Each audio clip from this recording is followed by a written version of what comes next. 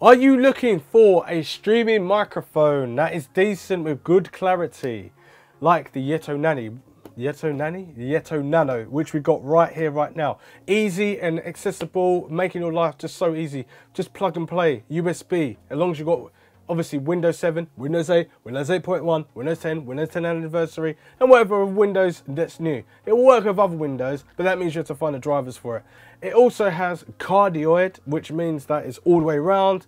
No, don't. Cardioid means it's about 53%, 54% in front of you. So this is perfect for podcasting and everything like that. That's the whole point about it. And the price is just nice at $89.99. Might be able to get it a little bit cheaper. Links in the description down below, so you can just click on it and take you there and purchase if you really need to. Let's get it out the box and let's have a quick look at it anyway, because it's basically just USB. So there's no XLR for any of you. For all people that find it a bit harder to use XLR, you can just use USB, especially with a laptop. I've got a laptop on the desk. Obviously, just to prove that you can just plug it in via USB and start using it straight away. Yes, there we go. The Blue Shepra. Get the most out of your Yeti Nano with a Blue Shepra companion app. Features include the latest firmware updates, downloaded directly to your Yeti Nano. Customize the mic settings from gain to polar patterns and more to come. Download Blue Shepra now at bluedesigns.com/Shepra. So you do get like a little booklet anyway, tells you a little bit of information about it going backwards and forwards and what the buttons do. It's a dual capsule array, 2 condenser capsules enabled great sound for recording and streaming, so that's cool. Headphone volume controls, which got that, it's got a mute control in there. Headphone output as well, so you can put a 3.5mm jack in there. It tells you about frequency responses of the polar patterns and stuff like that, and that's about it. So in the box you obviously get the microphone that I can't get out because there we go, it's nicely padded, so I'll stick that right there for a second. USB cable, a little screw, or a big screw actually. So that's what's all included in the box. So you get this massive thumb screw, and I don't actually know what that is for. We'll have to find out what that is for in a second. But anyway, we've got the USB cable, which is what makes your life so much easier with plug and play. Mini micro USB cable at the end. This cable must be about 1.5 meters long at least. Maybe 1.8. That's what it is normally for manufacturers. It's a nice cable. It's not like fabric cable or anything like that, so it will last quite a long time. It is about 1.8 meters long. It's pretty long. USB 2, it works with USB 1.1, so it's reversible, USB 2 and USB 3. Anyway, I'm going to plug this in. What is this screw for? Oh, I know what it's screwed for. It's to connect the Yeticaster to it at the bottom. And also it's got a 3.5mm jack for the headphones, so that means you can record what sounds you're listening to in your ears. Put the micro USB at the bottom there, so that's no problem. I'm actually going to download the software onto this laptop, because a laptop, you just wouldn't think you can do this. But when I went to VidCon the other day, they had loads of people with these microphones, but they're using laptops and stuff, but they weren't actually using, or were they? I can't remember what microphones they're using, but they were just using, it was really weird because they had like little cameras and everything, but I don't know, podcasts are weird. Anyway, just looking at this little bad boy, it's really heavy, actually, the base. It's really sturdy, it's a nice metal steel body. And it's got like these screws on the side that are plastic, but keep it nice and tight as well, so you can move the microphone up and down. And I'm guessing if I press the volume, because at the moment it's green, which means go, like traffic lights, and if I press it, I reckon it'll be red, which will be mute, and that's what's happened, it's mute. It's got a nice little, very like faint, like press of the button to know that you've activated on mute or not mute. So it's very simple. Microphone's like about the same size as my hand, probably a little bit fatter. It's quite a chunky little microphone. I like the actual, the color of it. It's like a chrome with a little bit of, what would you call chrome, that color? It's like a rose chrome sort of color, but very light. It looks really nice. It's got a blue microphone logo there, and obviously at the bottom it's got that 1/4 inch thread as well. And then on the back, this is where you got your pattern. Very simple, very easy. So you've got omnidirectional and you've got cardioid. So It's on omnidirectional at the moment, which has got white light and obviously a white light as well, symboling under the symbol design of omnidirectional, so you can press it pretty easy. And it's just, I don't know, this is pretty cool. You just move it backwards and forwards. Can you tighten this up a little bit more so it can't move as much, so it feels nice and tight? Yeah, you can do. That's pretty good. And you can also hang it upside down. But yes, this looks like it very well would complement your desktop pretty nicely. So at the moment, I'm just going to go right into that Shepra Blue mics. Let's download. So we can download from Windows 7, Windows 8.1, Windows 10, Mac operating system 10.11 or higher.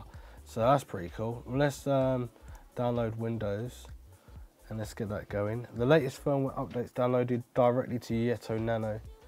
And it's pretty simple. It's a weird name though, Shepra. I don't know what that name's about, but let's wait until it downloads. So I've got the app up, and this is by Blue Microphone Shepra app, which got home there and Yeti Nano, and it's obviously got register here, but I can't really make it any bigger. It's really damn small. Check updates. So I can check updates. Shepra is up to date. So click into here, and firmware updates available for this thing from 4 to 4.5. Okay, I thought you said it was up to date. So this is pretty cool. I like this. So your device is now up to date. Okay, then I click into there. It's even got to identify the number. Look at that. See, the microphone is right up there. I can turn the volume up as well with the gain, turn it down. Mic gain, I can turn that up. So if I'm from a further distance like I am now, that's picking up my voice like near enough, that's peaking. So if I bring it down a bit, so this is what my normal voice would be like when I'm talking, so I need to turn it up a little bit so we can hear me. And that's how it is. That's cardioid. So omnidirectional. So I click omnidirectional, woo! Click from behind, click from the side, click from that side, click from the front. So basically I've got some gaming headsets on my head because I forgot you got to plug in the 3.5mm jack into the microphone to listen to the playback in your ears. And yeah, you can literally hear the sound. It sounds very good quality. I had it up a little bit too loud where it started to do a little bit of hiss. But what I'm going to do is give you a demonstration by putting it in Adobe Auditions and speaking in that, and then putting it in the video so you can literally hear what my voice sounds like with the microphone on.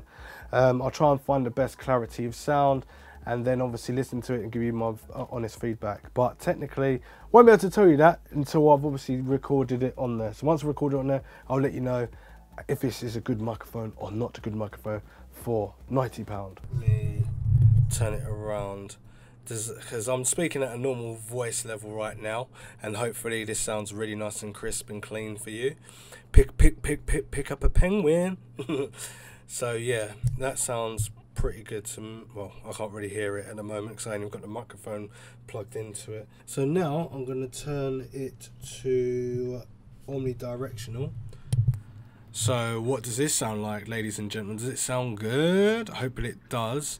I'm going to speak from the left hand side of the microphone, which I am about 40 centimeters away. I'm going to speak to the right hand side of the microwave of the microphone. I'm 40 centimeters away from that way. Right, so do I recommend this microphone? Yes, I do recommend this microphone because it is really clean and clear, but it's not as good as the Yeticaster. Well, the Yeticaster is basically like a streaming force of an arm and obviously a spring mount for the microphone, but yes, this can go into that spring arm as well, so it makes it compatible, which gives it more of a higher recommendation. The microphone aesthetically looks really nice. It's not too big, it's really chunky. It's got two obviously microphones in there. The sound quality is really good. I still prefer the other microphone by Blue, and I can't really remember what it is. I'm gonna get it. I actually prefer this microphone a lot more because the quality is nicer, but yeah, the price is obviously a little bit more as well. It's a lot more chunkier and a little bit more things you can do, but technically if you're going to use it for podcasting and obviously conference calls, that's the microphone for you. It's just really simple and easy. Oh yeah, I forgot to tell you what one it was. So this is the Yeti Blackout. So if you're looking for a microphone that's a little bit more clear in sound, and you need more for more your needs like that one does, then go with that one. But if not, go with that one because it's cheaper, but it's also got the clarity of sound. I've got some gripes with the app, Blue incorporated Blue microphone. Like basically your app is it's too small. It does not scale up very well with Windows. I like the idea of what you're trying to do, and it's good that you can go from just clicking on an app and then it moves the light from one cardioid to omnidirectional. I like that, and I like the fact that you can make it mute and stuff, and you can do the gain on there and all that, all just through the app, but you can't really see it. It needs to be able to scale up and be able to like scale up and down, and obviously minimize. I think it can minimize, but it can't scale up. And I do like the fact that you've got the firmware update. So basically, it just needs a little bit more improvements. I do like the little social media platform thing down the bottom, and obviously SoundCloud as well. Yeah, I do like it, and especially when it's all connected, it makes life more simpler. Anyway, hope this was in-depth and formal enough for you, because if it was, leave it in the comments down below. Say, Roger, you done a good job. Roger, you done a good job. Don't actually do that, because that's just a bit weird. And anyway, but other than that, subscribe if you're new to the channel. We do everything with computers, laptops, monitors, cameras, more microphones. We do everything basically, and mobile phones sometimes, and headphones, and yeah, and mouse and the list just goes on. So hit that notification bell if you want to be continuing to listen to me, not rant, but obviously talk about good stuff. And yeah, sometimes we do competitions.